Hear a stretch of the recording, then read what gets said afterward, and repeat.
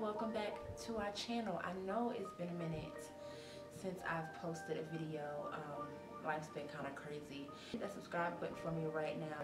This video I'm going to show you how I prep my units. I made this wig with some hair that I got from her hair company, and when I say prep, I don't really mean the bleaching of the knots or tinting of the lace. I mean from that point until you're ready to throw that wig on.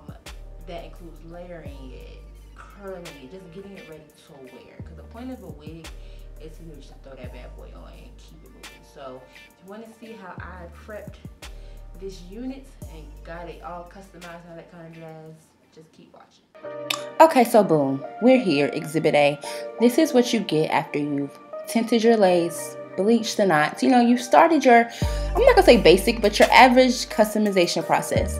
But this is not where you stop. This is where you begin. You see the parting here is just kind of really dense. It's not really, you know, together. We're gonna fix that.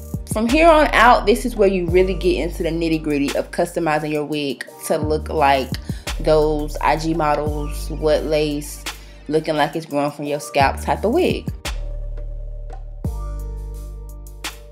Alright, so now it's time to pluck this bad boy, okay? I cannot reiterate enough how important it is to take your time. You don't want to overpluck your part because number one, that's going to be a waste of your money because you done messed up this closure or frontal that you bought. So yeah, take your time. Don't rush into it. You're going to be here for a while, so just go ahead and get a little comfortable. Just pluck, pluck, pluck. And I'm really sorry that my hand was kind of blocking your view. Charge it to the game and not my heart, okay? Thanks. Okay, so we're here and we're still plucking, making a little bit of progress, but this is a closure. It is not a frontal. And as you can see right here, I'm parting and I'm gonna go in and just pluck some more. I'm kind of customizing, like you can see some people do when they have their frontals, mainly because I want this wig to look as natural as possible. And if you see before, it was just so dense and so full, and that's not natural at all. Like your hairline isn't 100% full from the front of your forehead all the way back. It's just not how hair works. So yeah, I'm just plucking to get this thing as natural and realistic as possible.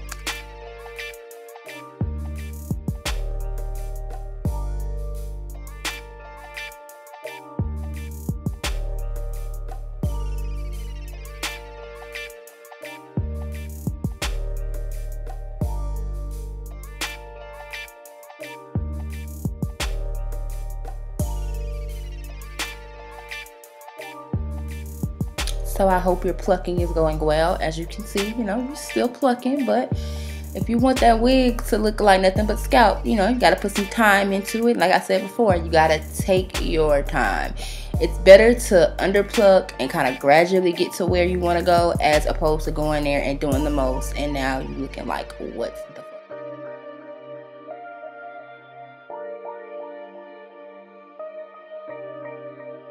When I see like the end is near and is looking how I want it to look, I like to kind of set and prep the wig layage, if that's so even a word, with some mousse and just smoothing that out, you know, to kind of tame the flyaways, just to get it as flat as we can get.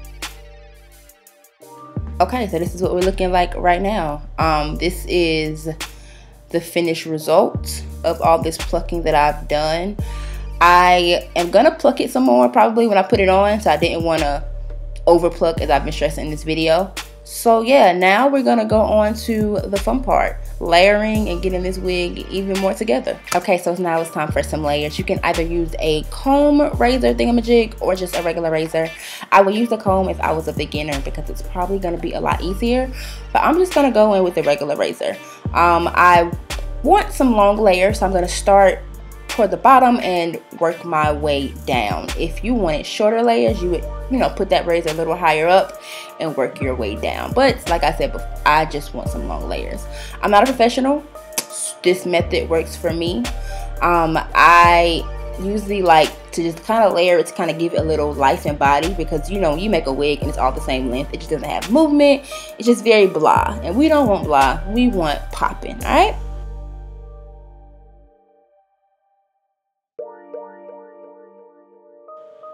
I know you're probably wondering, like, why she's only working on this left side. But for the sake of time, I didn't want to show you guys like me doing the entire thing, because this video will probably be like 25 minutes long.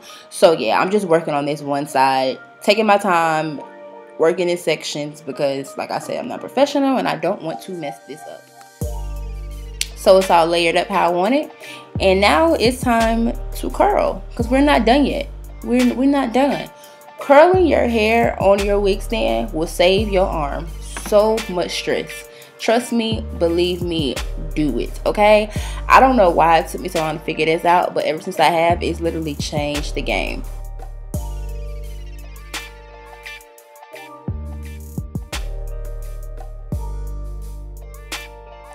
So to get some volume in the front, you know, like that, run your fingers through it and it's just bouncy and flowy, you're gonna flat iron your hair to the back. That's how you get like the push forward, like I know Javelle does a lot of her videos, like the kind of flowy, popping, front bang-esque type of vibe.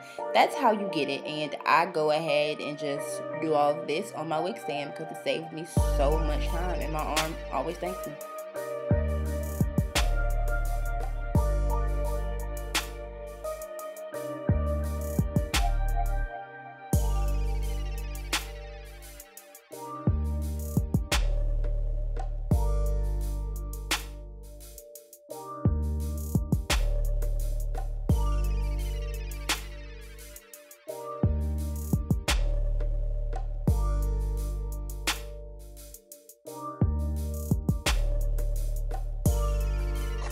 Listen, getting a wig to look how you want it to look just takes time. And yes, I'm in my bonnet because this was a day process. It takes, you know, it takes a while, but once you get the hang of it, I promise, like, it'll come second nature to you. Alright, so there we have it. This is it. She's all done. When I put the wig on, I probably make even more adjustments. Because that's when you really can get it, you know, to look in its final form. But as of right now, this is it. This is how I prep all of my wigs. And yeah, thanks for watching, and please comment below for any more videos that you would like to see.